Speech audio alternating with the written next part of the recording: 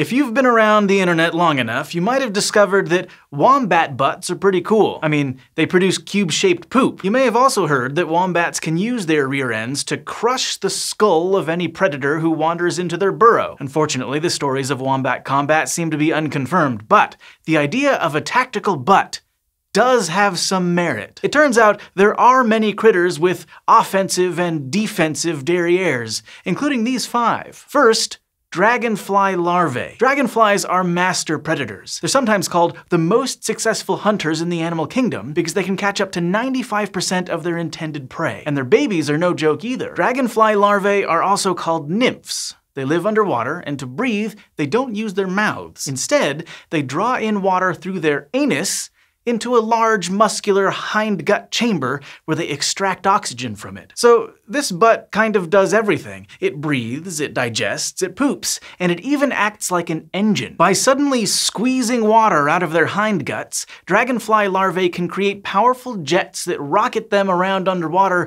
and help them avoid danger. They can even use their hindguts to supercharge their mouths. See, these little assassins have specialized mouthparts that can shoot out in a fraction of a second and grab fast-moving prey, kind of like a chameleon's tongue. But the thing is, their mouths don't have a muscle large and powerful enough to shoot their jaws out like that. So instead, the nymphs use hydraulic pressure from their rear ends. First, the larvae pull back their mouthparts like they're cocking a gun, then they seal shut their anal valve and squeeze their hindgut. The water pressure builds and builds inside of them, and eventually, a special mechanism in the mouthparts releases, discharging some of the internal pressure and rocketing their mouth forward. This method allows the insects to capture quick-moving prey even through the drag of water. Plus, they don't have to load up their mouths with giant muscles that would weigh them down, so they can keep their arsenal light and fast. Another critter with a remarkable rear is the scorpion. Now, scorpions are famous for their stingers, which inject venom into their prey,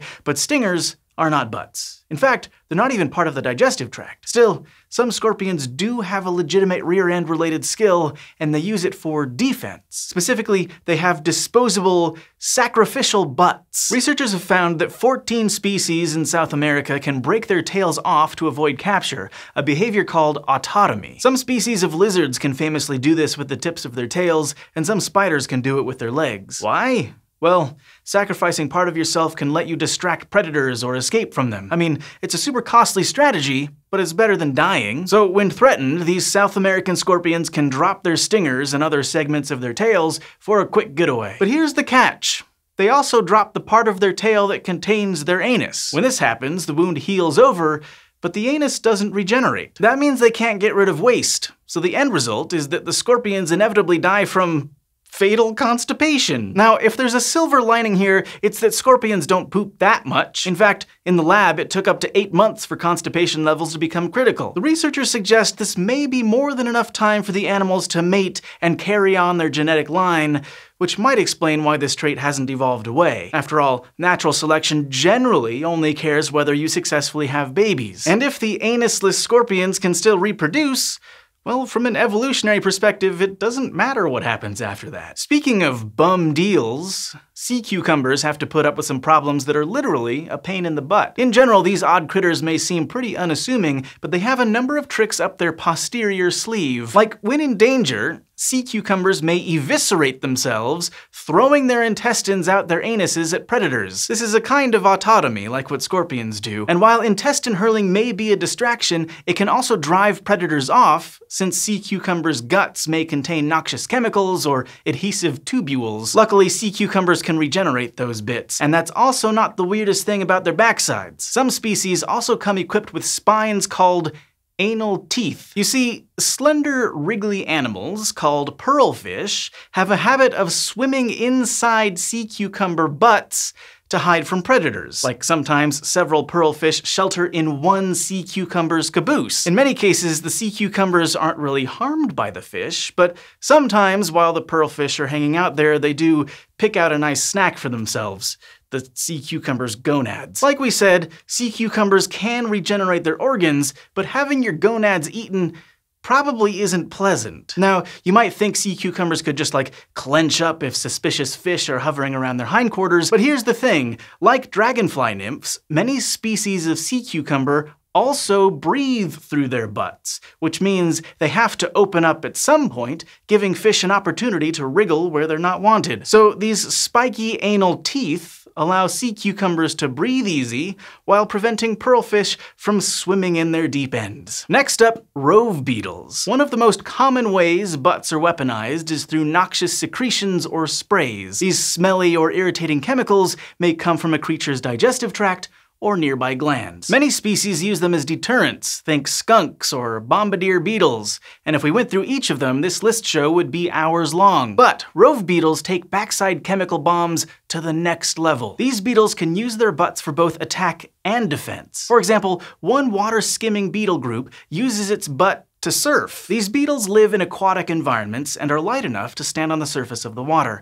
But when a predator appears, they need to make a quick escape. You might expect them to just paddle their little feet as fast as they can, but instead, they secrete a hydrophobic liquid from their butt and drop it onto the surface of the water. The secretion breaks up the water tension, which is the force that causes water to naturally stick together. Normally, the tension would pull on all sides of the bug at the same time, making it stand still. But by disrupting the tension behind them, the only tension acting on the beetle is toward the front. This unequal force causes the bugs to rocket forward like a surfer who makes their own waves and speed away from danger. Escaping danger is the typical reason for producing nasty butt secretions, but what's special about rove beetles is that there may be at least one species that uses secretions as a lure. Now, we should caveat that this part seems to have come from a single report. That's to say, one group described something without another group following up on it. That doesn't mean they're wrong. When we reached out to a scientist about this, they pointed out that these kinds of rare observations can be hard to follow up on, but it is a kind of gap in the system. So, you know, grad students, if you're looking for ideas for your PhD. Anyway, in the tropical forests of Central and South America lives a rove beetle that only eats flies. And flies can be hard to catch. They can, as their name implies,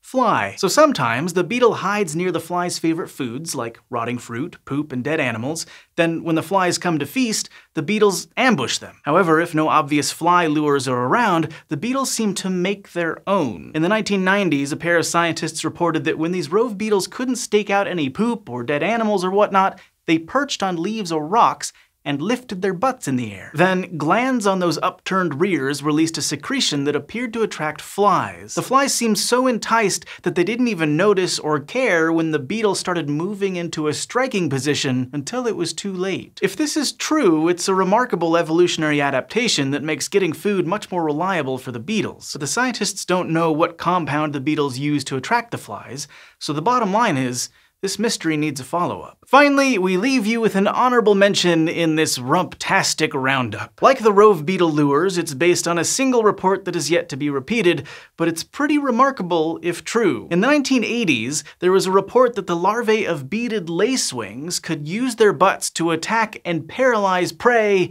by farting on them. In that paper, researchers reported that they saw termite-eating lacewing larvae approach termites, then lift up their butts and wave them past the termite's face. After a few minutes, the termites became paralyzed, whereupon the larvae began to feed. Investigating a bit more, the researchers concluded that the weapon must be a gas, a truly toxic fart. And this could be a useful tactic because the termites are actually much larger than the larvae, so it's kind of a David and Goliath situation and the larvae needed to get creative. This would represent the only known case of a chemical being used to attack like this. But again, researchers need to investigate this further. Really, in the end, these examples show that scientists need to do a lot more research into the remarkable, versatile, and underappreciated butt. Not because it makes a good joke, but because rear ends can genuinely have some extremely clever, unexpected adaptations that teach us more about life in the animal kingdom. And that is something we can all get behind. If you liked this episode, well,